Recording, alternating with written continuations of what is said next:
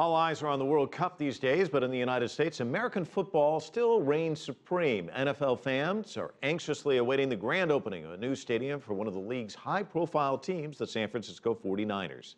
The stadium has been called groundbreaking, but not everyone is cheering. Mark New has the story. The ever-popular San Francisco 49ers will soon kick off the season in a brand new stadium located in the heart of Silicon Valley.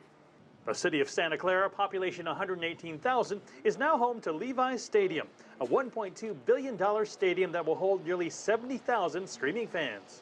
We've incorporated a lot of different energy-saving features in Levi's Stadium. One of the features we're standing on is the green roof. We call this area the NRG Solar Terrace. The 49ers say they're going all out to make Levi's Stadium eco-friendly. There are 1,180 solar panels installed here. The goal is to make this place a net energy user. That is, completely energy self-sufficient during its 10 home games. The stadium has incorporated sustainable wood bamboo and aims to recycle more than 75% of construction waste. Recycled water will be used for the restrooms and to spray the field. The 49ers have applied to the U.S. Green Building Council in hopes of getting the stadium certified for gold status, a first for a National Football League stadium.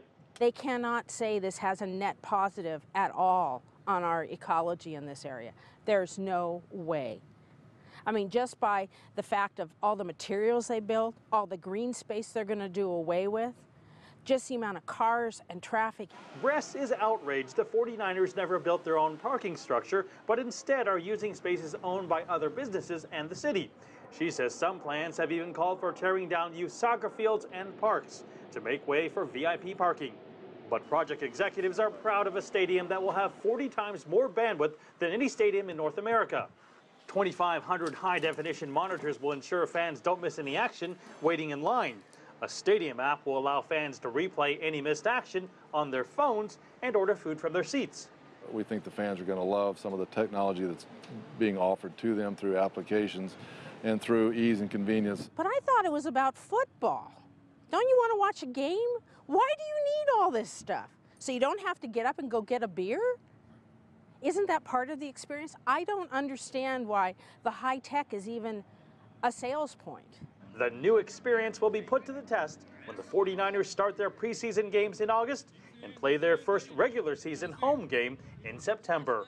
Mark New, CCTV, Santa Clara, California.